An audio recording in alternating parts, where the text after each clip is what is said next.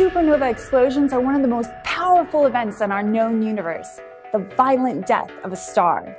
When a star goes supernova, it radiates a tremendous amount of energy, also releasing the elements that make up our physical bodies. Everything from the iron in our blood to the calcium in our bones have all come from dying stars. In order to better understand ourselves and also the origins of the universe, we want to recreate things such as supernovas in the laboratory using some of the most powerful lasers in the world. Imagine being able to use lasers to recreate a supernova that could fit in the palm of your hands.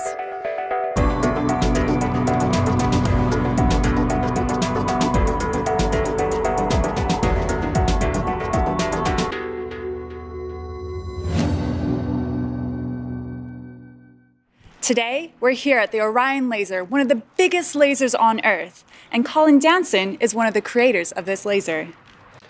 Let me show you around the facility. The Orion Laser can deliver 1,000 times the power of the entire US national grid in just a fraction of a second over an area smaller than a strand of hair. Squeezing so much energy into a small amount of time and space allows us to generate megabar pressures found in planetary cores and temperatures up to 10 million degrees.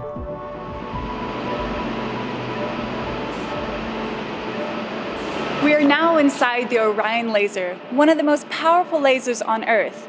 Behind us here are the amplifier stages. Powered from below us, these light bulbs, not much dissimilar to light bulbs you would have at home, are powered here, and the light is taken through each one of the stages of these tubes.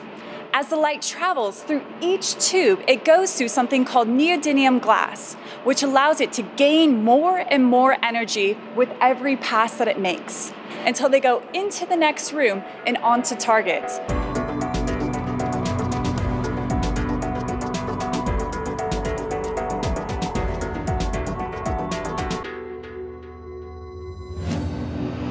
We're in the Orion Laser Hall at the heart of the facility, and you can see behind me the output beams of some of the laser beam lines delivering energy to target.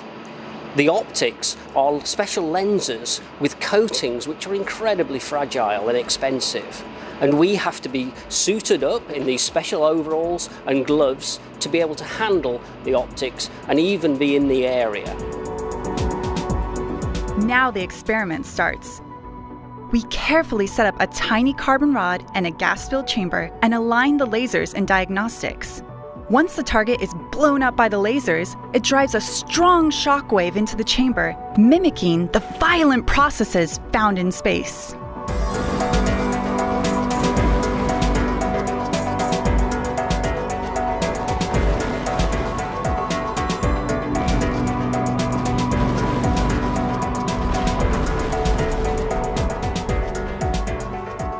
And this is really important because if we want to better understand the universe, the origins of our universe, we want to recreate these kind of astrophysical events on a short time scale. We don't want to wait around thousands of years for events to develop. We want to recreate them within a fraction of a second and have control over all the different dynamics.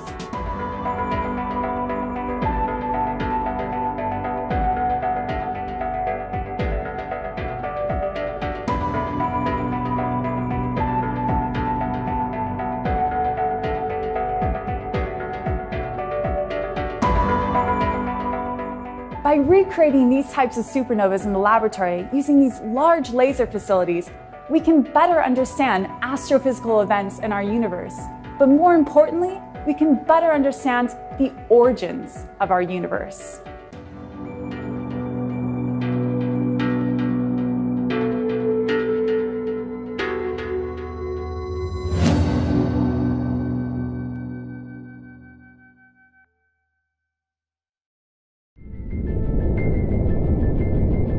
Volcanic eruptions exhibit tremendous power. In 2010, over 100,000 flights were grounded when the Icelandic volcano Eyjafjallajökull exploded. It shot ash 35,000 feet into the air. But sometimes molten rock simply flows out of the ground like a river. That's what happened in this eruption from Bardarbunga volcano 4 years later in Iceland. Not a single flight was cancelled. The Bardarbunga eruption may not have been as explosive, but it was actually 10 times bigger than Eyjafjallajökull. It released the energy of a Hiroshima atomic bomb, not just once, but every 2 minutes, hour after hour, day after day, month after month, for half a year. At the University of Cambridge, we tracked the underground movement of the molten rock before it erupted, using the 30,000 tiny earthquakes that were produced as it forced its way through the Earth's crust. Students working out in Iceland found themselves in an exciting race using helicopters, snow scooters and four-wheel drives in one of the most rugged areas on Earth, trying to predict where an eruption might occur. The last few seismometers were deployed just hours before the molten rock erupted right in the midst of them, having travelled underground for 46 kilometres from the volcano. Then the race was on again to retrieve the closest seismometer and its valuable data, minutes before it was buried by the advancing lava flow. In volcanic systems, molten rock frequently intrudes its way through the Earth's crust. It is difficult to predict when or where it will erupt at the surface and what the impact might be. Our work at the University of Cambridge, studying earthquakes in volcanic systems, helps in understanding the processes leading up to these dramatic events.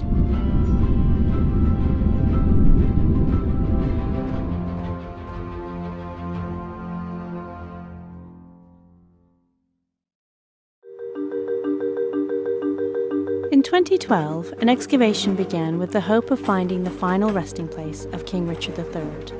Essentially, it was a historical missing persons case.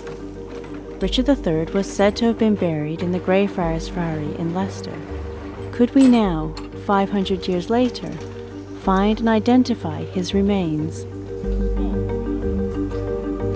Before the project began, we knew that Richard was killed at the Battle of Bosworth, brought back to Leicester, and buried in the choir of the Church of the Greyfriars. But since this time, the precise location of his grave was lost, as the friary had been demolished. We know that he was aged 32 when he died, and that in a contemporary source he was described as having one shoulder higher than the other.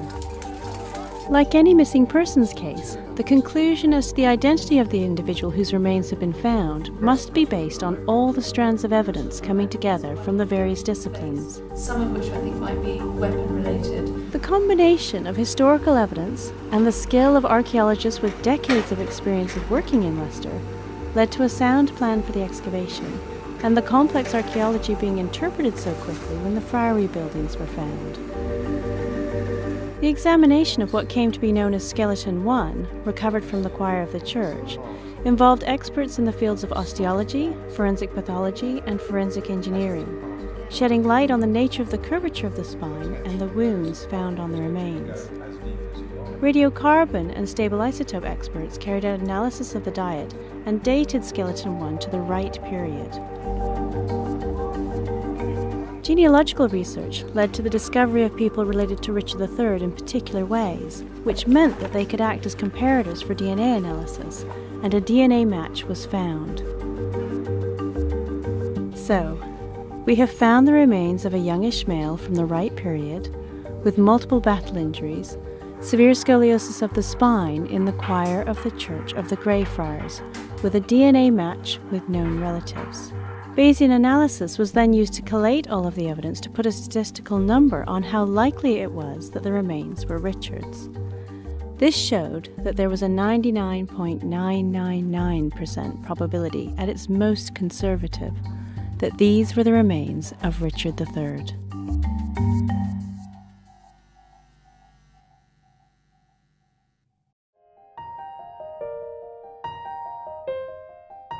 Sound is all around us. Of all the sounds that we make or hear, human speech is one of the most important in daily life. As well as speech, the noise we hear is all part of our environment. Be it a buzzing city or a relaxing countryside. Sound also conveys emotions, such as in a piece of music. Let's discover now how audio technology can help us to interact with the rich three-dimensional soundscape all around us. Although what we hear is a complex mixture of sound sources, we are able, without much effort, to extract meaningful information. We sometimes take this wonderful ability for granted, but to really understand how we hear, we need to understand first what sound is. Sound is composed of acoustic pressure waves that propagate through the air. The frequency of these sound waves determines the pitch of the sound, and the amplitude of the sound waves determines the loudness. The sound waves are reflected by surfaces, such as the walls or ceiling in a room, and these reflections are perceived as reverberation. After reaching our ear, sound waves are sensed by a biomechanical transducer in the outer and middle ear, and then our inner ear transforms this input into electrical signals, which are transmitted to the brain. And that's the most amazing part. The human brain has quite astonishing abilities that allow us to process signals received at our two ears in order to recognize voices, words, and acoustic events, and to determine the location of sound sources in the room around us. Still, when noise and reverberation are present, speech intelligibility and speech quality may be degraded. In our research, we derive mathematical models of speech, noise, and reverberation, and use these models to develop signal processing and machine learning technology that can improve the operational performance of a wide range of devices that we use every day, such as phones, laptops, or aids for the hearing impaired. As current mobile devices and computers do not have the highly developed cognitive abilities of the human brain, researchers can compensate to some extent by equipping these devices with not just two, but actually many more microphones instead. The number of microphones can be tens or hundreds in some prototype systems, such as this spherical microphone array, or even in robots, so that the robot can hear better in real-world situations. Some of the techniques that we research combine the signals from the individual microphones in a way so as to select the sound coming from just a specific direction. And this type of spatial processing is what we refer to as beamforming. With it, we can create acoustic zoom, so that one could listen to a sound source far away and hear it as if it were much closer. In order to interact in an intuitive way with a wide range of devices, including robots, computers, TVs, and phones, we want these devices to understand our speech. This kind of machine hearing process is known as automatic speech recognition. Our research aims to develop technology to give our everyday devices the same level of awareness and understanding, or even superhuman capabilities. Using multiple microphones is of key importance in our research. This helps machines to learn awareness of the soundscape in 3 dimensions and enables people and machines to interact with sound in a 3D world.